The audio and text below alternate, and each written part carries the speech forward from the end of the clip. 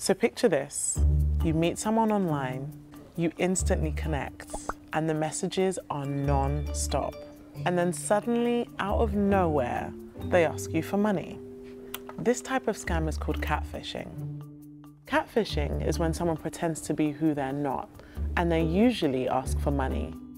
There are huge networks of catfishers who steal people's photos, fake identities, and lure strangers online out of money. And a lot of them operate here in West Africa. People have this misconception when they think of romance scams, oh, it must be Nigerians. And no, there are a lot of scammers all over the world. They just were ahead of the game.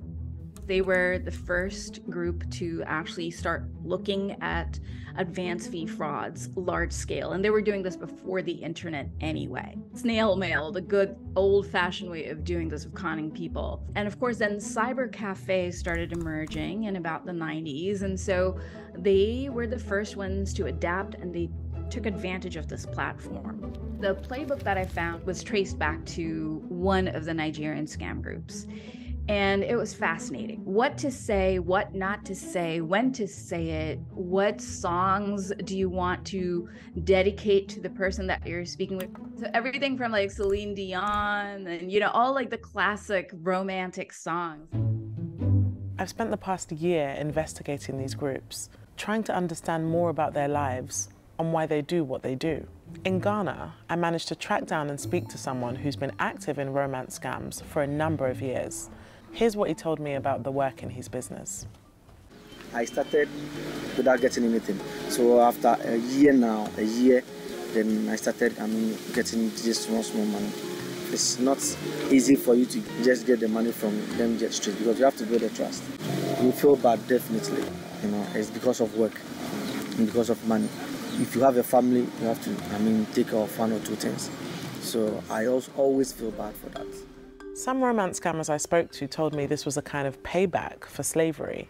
For others, it's what they see as a path from poverty towards wealth. There's issues of poor economy, there's infrastructure challenges, there's lack of legitimate jobs. You have well-educated people who just can't find work through legitimate means. And this is also a culture that really celebrates wealth. And so you have the younger folks that are looking at them as wealthy, as successful, and that, not surprisingly, makes recruitment really easy for scam networks, right? It's not just Nigeria or Ghana. You do have substantial numbers originating from Turkey, from China, from UAE, from the UK. So it's happening everywhere. So, what can one do to be safe whilst dating online? For the younger generation, that feels that this can't happen to them, it can.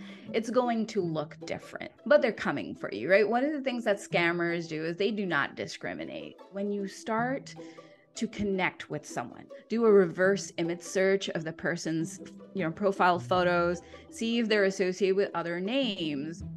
Let's say you're in the love bombing stage. Try to switch things up to see how they react. If your go-to, let's say, is text messages, try phone calls, try video calls. Ask for details about their personal life. And I'm talking about beyond just the superficial stuff, right? Like, I have a sister or things like that. Well, tell me more about your sister. And then go start looking this information up. Can you find the family members, let's say, on LinkedIn? When they start sort of asking you for money, how are they asking you for money? Is it a wire transfer? Is it gift cards? Right, gift cards should definitely set out red flags, because how are you going to use that to pay hospital bills? Right? Like, you can't do that. It doesn't compute. Don't be afraid or embarrassed to talk about the fact that you were conned. There's a shame and a stigma that is associated with being victimized by a romance scam. How could you have been stupid enough to fall for that? That's what makes victims retreat. They don't want to share their experience. They just don't want to report it. So that further complicates things when you are trying to address this issue.